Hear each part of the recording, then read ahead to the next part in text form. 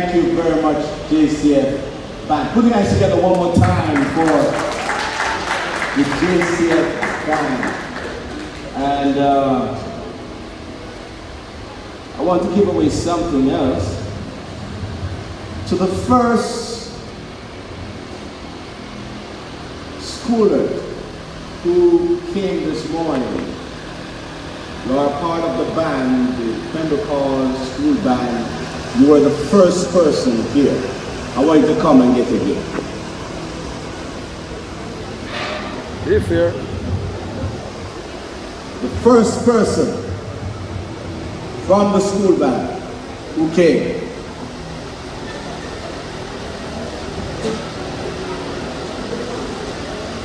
Come on, put your hands together and encourage him.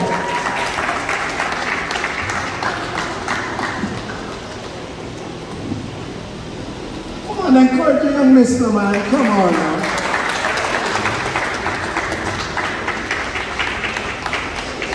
You're getting a bag and 2 pennies.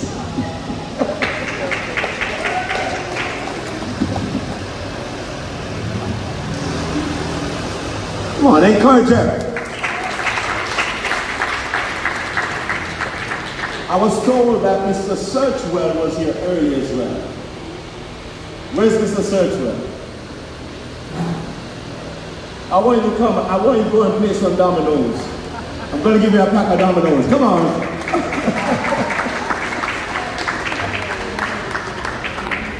Come on, Mr. Searchwell. I'm going into retirement soon, so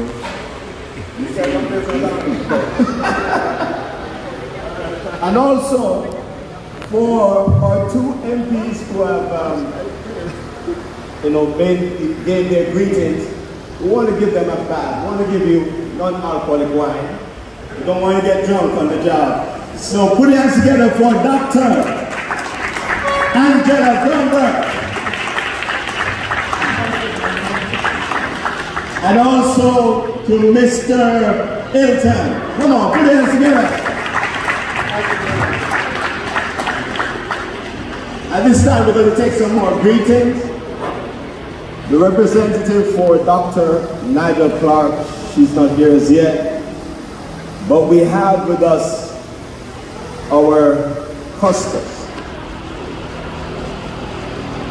Custos Rotolorum, Mr. Ian Forbes, CD, JP, is going to come, followed by Mr. Salmon, representing the most honorable Prime Minister. Put your hands together and make our pastors do that.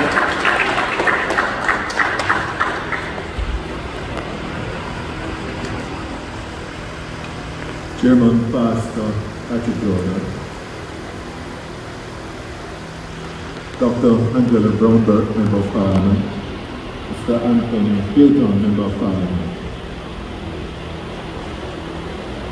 Senior Superintendent Ricketts, Deputy Superintendent Coleridge Minto,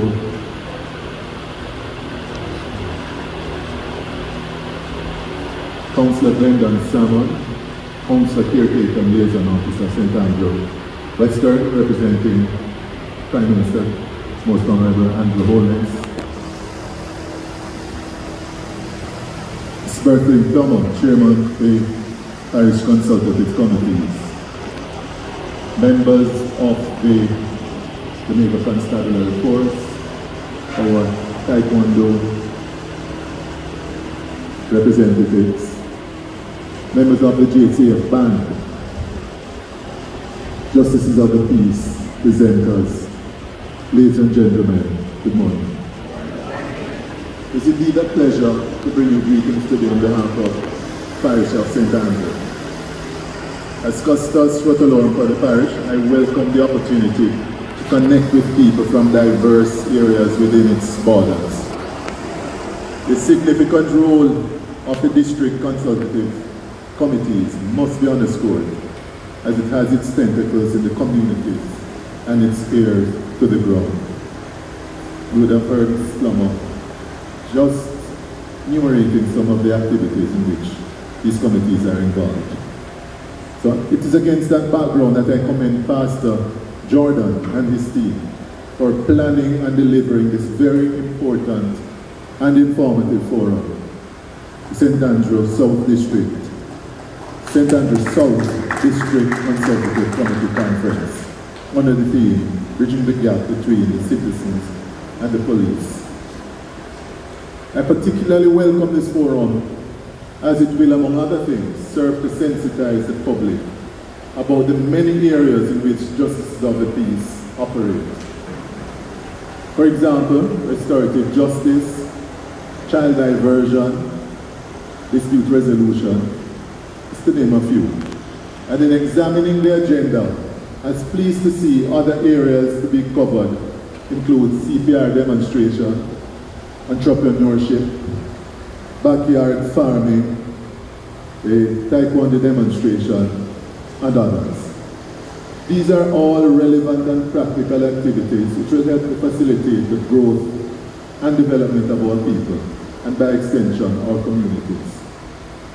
The partnerships forged with the communities and the constabulary are needed now more than ever as we strive to fight the scourge of crime in our society and enable our people, young and old, to realize their full potential and facilitate the growth and development of our beloved country. It also speaks to the fact that volunteerism and service is alive and well in Jamaica. In closing, I'd again like to thank the St. Andrews South District Consultative Committee and its key stakeholders, the community and the constabulary, for helping to transform lives and uplifting our communities and people. Ladies and gentlemen, thank you all.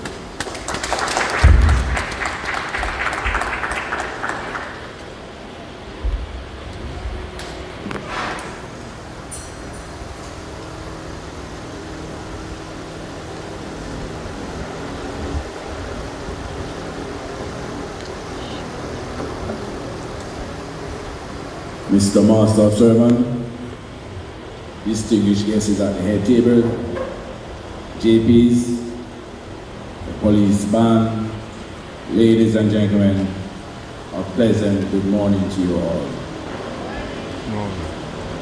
For me, it's a pleasure when I was asked by my Member of Parliament and Prime Minister of Jamaica, the Honorable Andrew Holness, to step in his big shoes today.